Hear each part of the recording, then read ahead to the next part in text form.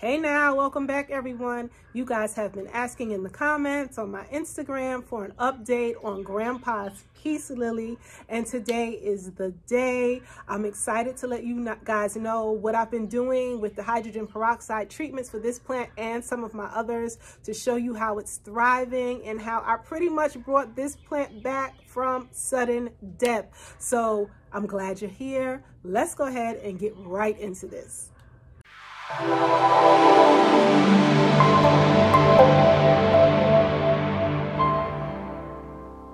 right, everyone, welcome back. I'm Asiyah. This is Asiyah's Plant Life, and today we are getting into a follow-up video on my hydrogen peroxide treatments that I was using on a few of my plants. Now, I think it was probably about 6 months ago that I showed you guys this peace lily right here. This is my grandfather, or was my grandfather's. He passed away in March of last year, and this was his plant that he had for approximately maybe 4 or 5 years or so in his condo in New York. After he passed, I brought 2 of his plants home. This one, who I've affectionately named Miriam, which is my grandmother's name, my grandfather's wife.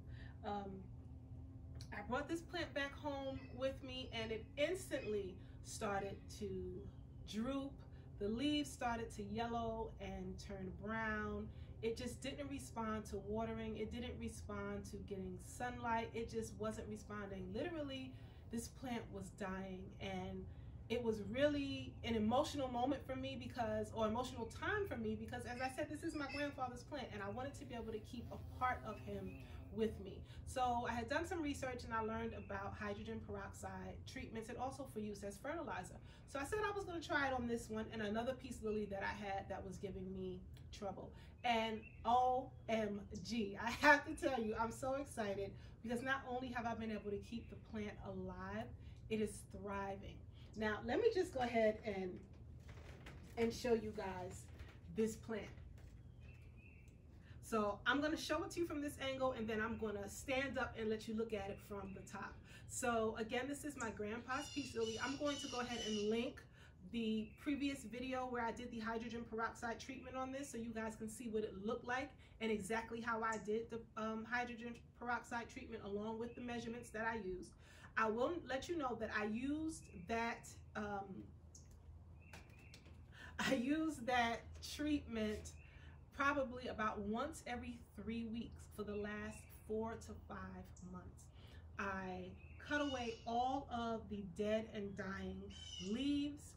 I repotted it. From the last video, you may recall that it was still in its nursery pot. I went ahead and put it into this antique copper pot. It didn't have drainage holes, so I just used a drill bit, put about 3 holes in the bottom of it, changed out its soil. And I'm actually going to do a video, an upcoming video. I'm going to show you what my soil mixture is that I use for this plant and that I've been using for some of my other plants that just has blown me away. The plants just absolutely love it. So I repotted it, cut away all of the dead and dying leaves, pretty much cut this thing back to about 5 leaves, guys, 5 leaves, in hopes that I could save it. And that has actually just done wonders for this plant. So let me go ahead and put it down right here, and I'm going to let you guys get a better look at what this plant is looking like. So as you can see, the leaves on it are beautiful. It's got a new leaf coming up right here. See if you guys can see that one. It's got a new leaf coming up and unfurling right here. And even down towards the bottom of the plant, this plant is starting to get the fullness that we know and love about peace lilies at the bottom or the base of the plant.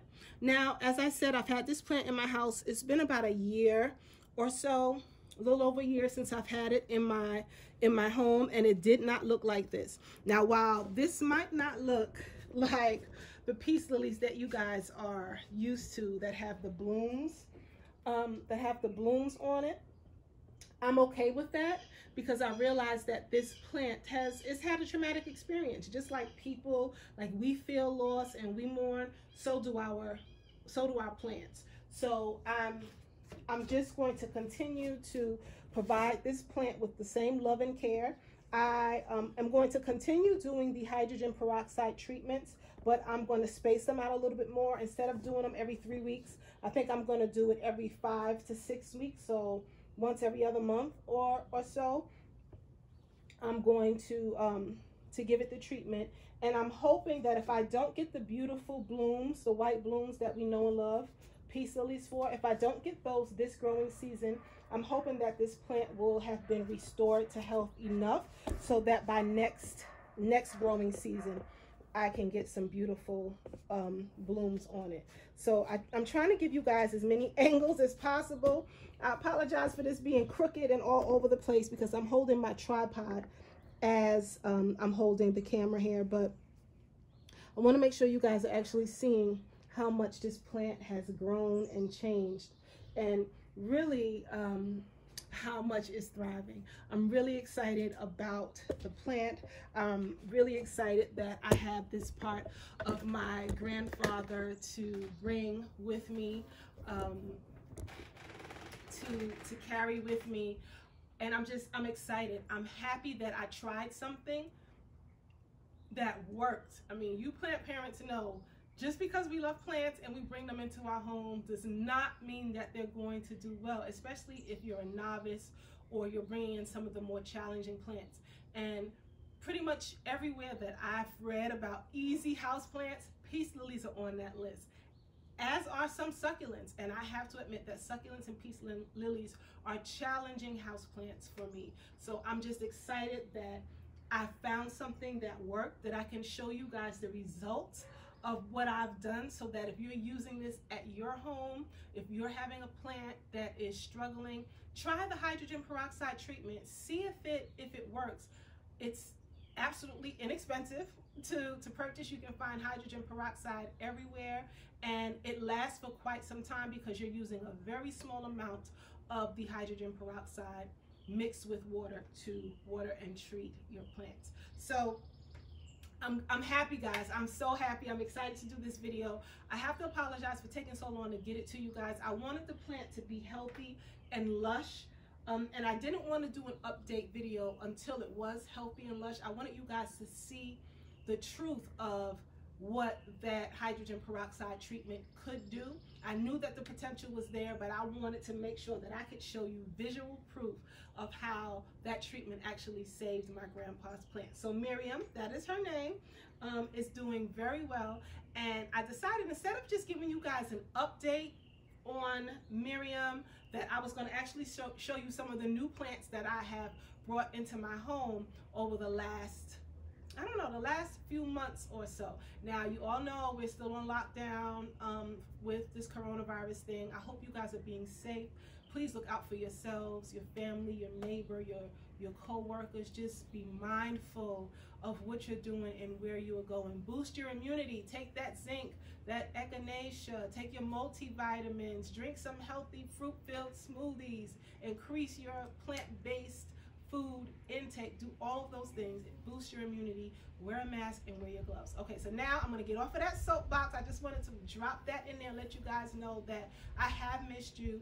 I thank you for continuing to ride with me, and I want us to continue to have these conversations where I bring you this content and you hit me back with messages or comments. I want you to still be here so that we can still share and grow and love plants together. So please take care of yourselves. Now, let me make a quick adjustment, and I'm going to come back. All right, so this is just another look at Miriam. I know the first view of it that I gave you guys was a little wonky. So this is another view of her, and I will absolutely keep you guys posted to let you know when she starts putting out blooms again. But there you go. You can see she's doing well. This is another plant that I purchased, I don't know, not too long ago. This was definitely a quarantine purchase. This is a Dieffenbachia. I did have a Dieffenbachia previously, but I didn't really know how to take care of it. It was early on in my plant journey. I was overwhelmed with so many different plants. I didn't know how to take care of it. So it took me a few years to be able to get back into having desire for a Dieffenbachia. So I went ahead and I purchased this one.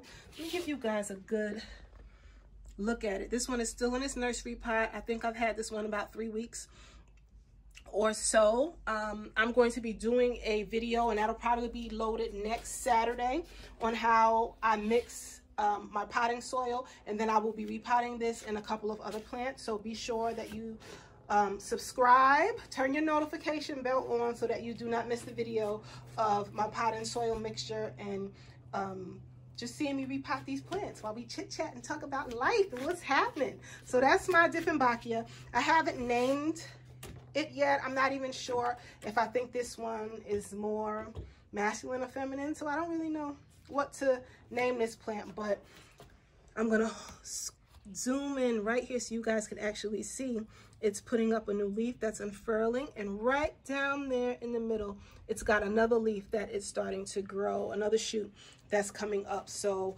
I'm happy that it's doing well. I have it near a south facing window. Actually, the only south facing window in my home that's not blocked by trees is where I have it, which is pretty much where all of my other plants are. And it seems to be doing well there, so I'm not going to move it from that place. It's just outside with me today for this video.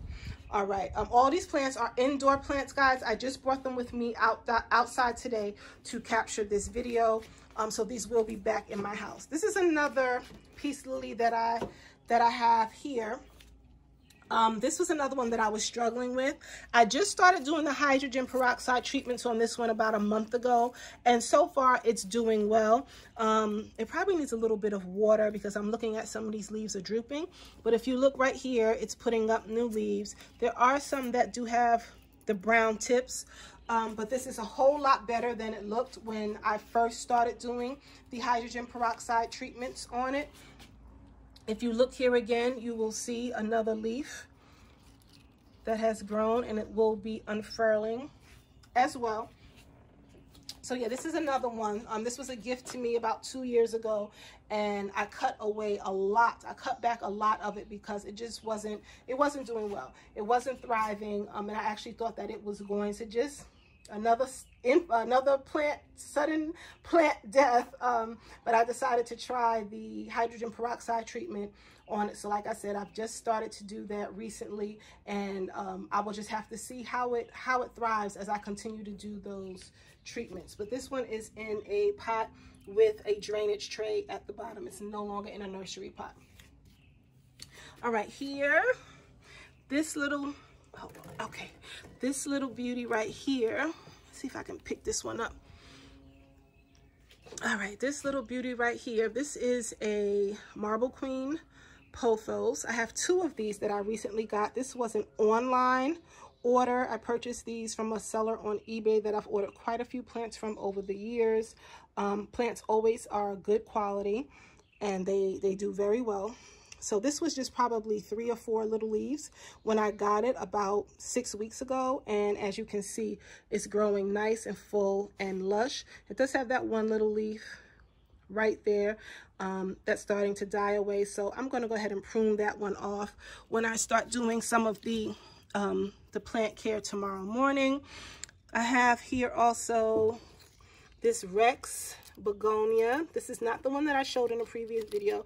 This is a new one. This was a Walmart purchase maybe 6-7 weeks ago, maybe 8 weeks. I'm not quite sure, but it's recent. It was definitely purchased in 2020, and it's growing. It's nice and full and beautiful. I'm very happy with it. This plant also sits in a south facing window. I water it approximately once a week with baby bath water, warm water, and it does very well. Right here, this is my Berry Allison Arrowhead. I want to say it's a Berry Allison, something along those lines.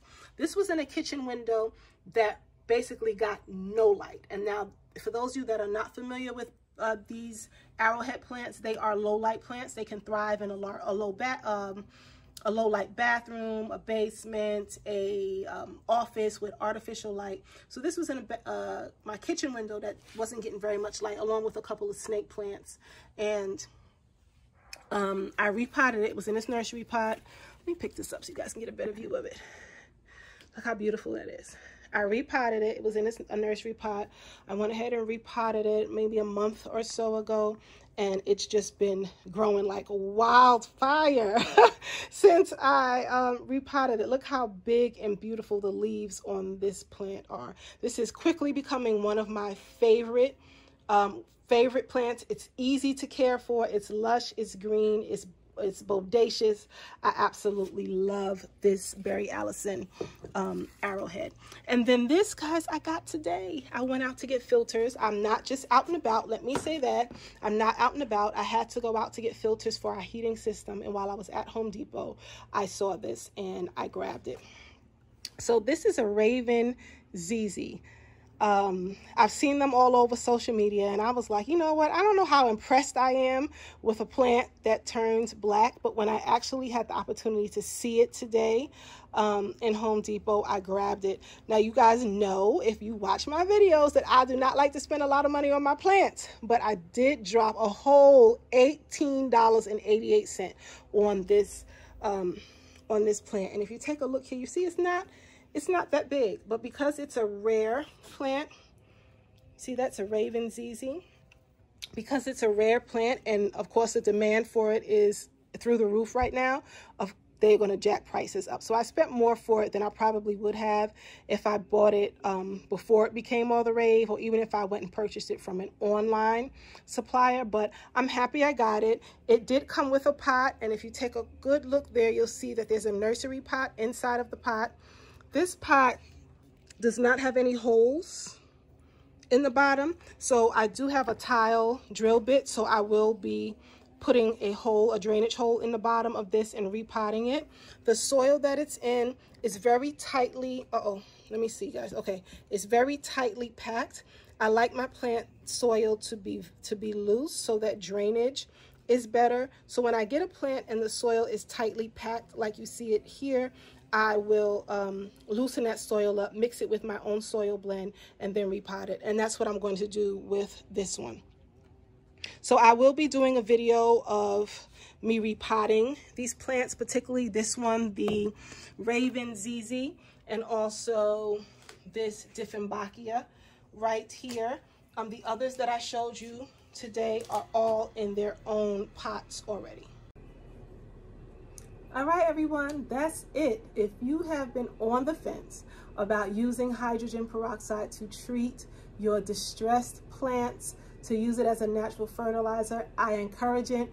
You have seen the proof here that it works. Be sure to go back and check the video of what this plant looked like when it was in its dire straits of death, so you can see where we were and where we are now. Started from the bottom, now we are here, right, plant parents? I love it. So if you're on the fence, if you're not quite sure if it's going to work for your plants, give it a try. Drop me a comment and let me know if you've tried it, if it's worked for you. If you're not quite sure what your hesitation is, let me see how I can help you out. I'm so glad that you guys are here. I hope that you are being safe. Take care of you. I want us to continue having these conversations. So listen, I'm going to be getting these videos up every week. I've finally gotten into my groove with school and family and the kids being home and, you know, all the things that have changed over the last few months, pretty much 2020, right? So I'm going to be getting videos up for you every week. Next week, I'm doing a video on potting soil, and I'm going to be repotting a couple of my plants as I talk through why my potting mixture is what it is. And then I got a collaboration coming up for you guys as well. And we're going to be back outside where I'm going to be showing you what I'm planting in my spring and summer garden. So be well, and I will see you in my next video. Peace.